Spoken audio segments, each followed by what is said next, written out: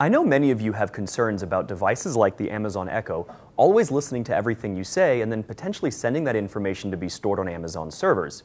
You can kill its ability to listen to you by pushing this little button that turns off the microphone, but that requires you to walk all the way over to the Echo and do that.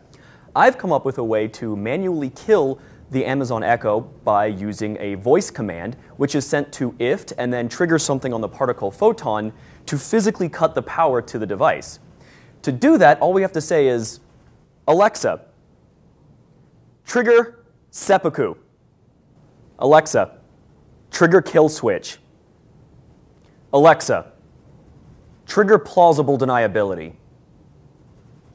Sending that to IFTTT.